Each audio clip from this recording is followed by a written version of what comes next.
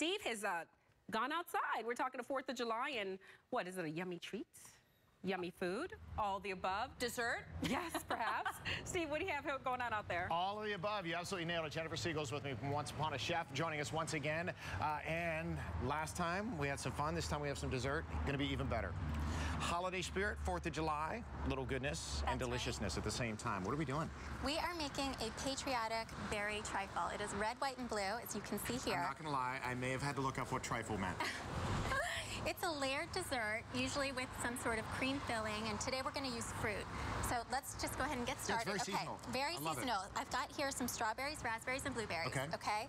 To that, we're going to add some raspberry jam. And this is just going to really enhance the flavor of the fruit. And what it's going to do is draw out the juices, and it's going to create a syrup that's going to soak into the trifle and meld all the components together. You have to let that sit for a certain amount of time? You know what? Just for a few minutes while we prepare the rest. Oh, okay? Really? And then it'll just automatically work its magic? Yep, it works its magic. Okay.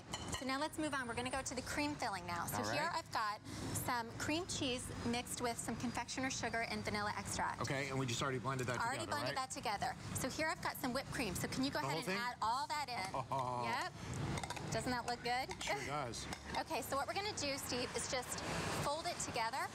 And you want to fold it instead of mixing it in. I just go ahead and lick the spoon, Yep, go for it. Fantastic.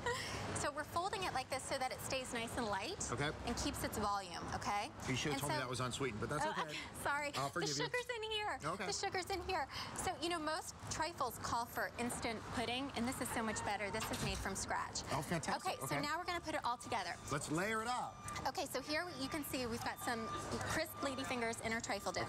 So to that, we're just going to add our berries, about a third of the berries, and you want to do it so it looks pretty, okay?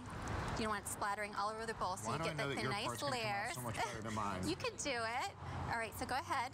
And you're going to add the cream. Yep. And then we're going to like spread it out. I'll tell you a little more.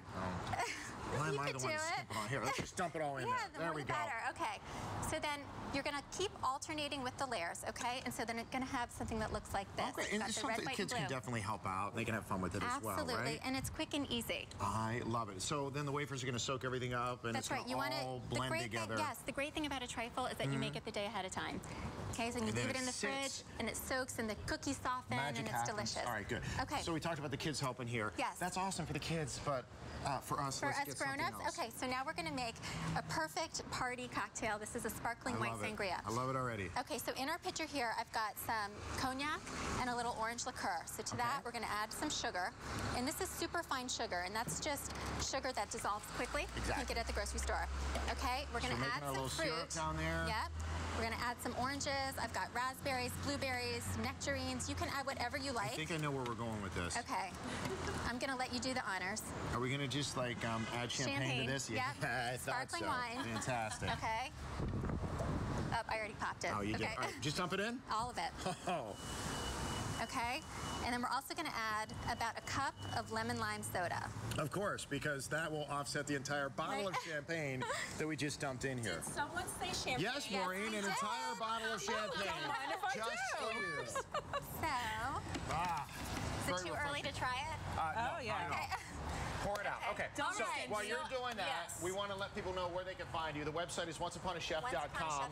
Jennifer Siegel, who's joined us before and has some delicious 4th of July goodies for us. We're going to enjoy the beverages. You know what I think we should do, Holly? If only somebody was doing something labor-intensive while we had a beverage to kick back and watch. What could we do? Well, you know what? I think that,